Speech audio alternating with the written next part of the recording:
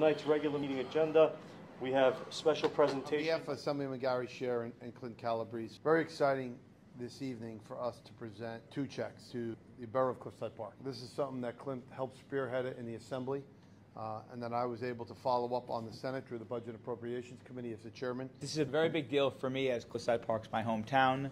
I am one of the greatest supporters of the library system. This $15 million is going to go to build a brand new facility along with classrooms and additional civic space. We couldn't have done it without the hard work of our senator and local mayor and council and all the residents in the area who day in and day out give us the encouragement to do what we do down in Trenton.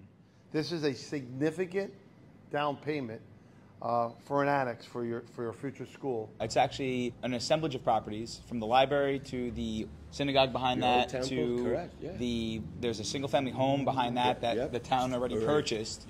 So they've been actually very proactive because they bought the property and they planned this out. They have architectural drawings and civil drawings prepared. Now it's about putting the equity in place to build it.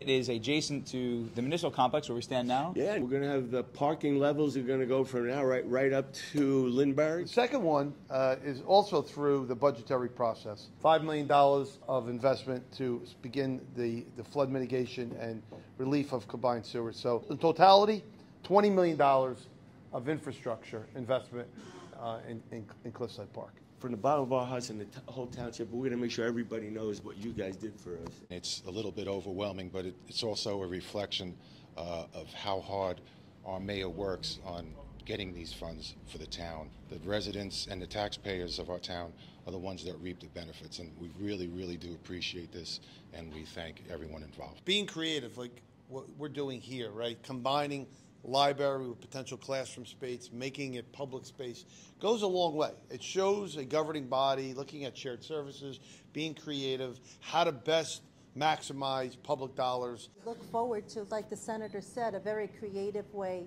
to utilize our space in town. So this is going to go a long way, and we greatly appreciate it. I can't wait till we finish this, and I can't wait to be there for the ribbon cutting.